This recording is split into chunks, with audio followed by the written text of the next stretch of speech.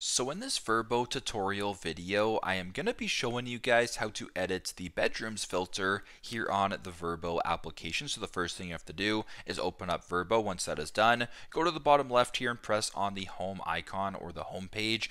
Go to the top to where it says city, and then select your city, the dates, and the travelers. Once that is done, press on the blue search button. Now your initial search will actually just show this right here, but if you want to refine your search even more in regards to bedrooms, what you can actually do here is slide this top bar right here, so right below where it says city and right above the listings, you can go ahead to where it says room and spaces right here, and then you can actually change the bedrooms this way. So if you're looking for houses that have at least 3 bedrooms, you can press on 3 just like that, and then press on done. Another way you can do the exact same thing here is to go to the left here beside popular and press on the filters icon or the filters page, then scroll down to where it says room and spaces and do the exact same thing. You can make the bedrooms as little or as most as you're looking for. So super simple, super straightforward, but this is how to edit the bedrooms filter here on Vrbo. Thanks again for watching, and I hope this video helps.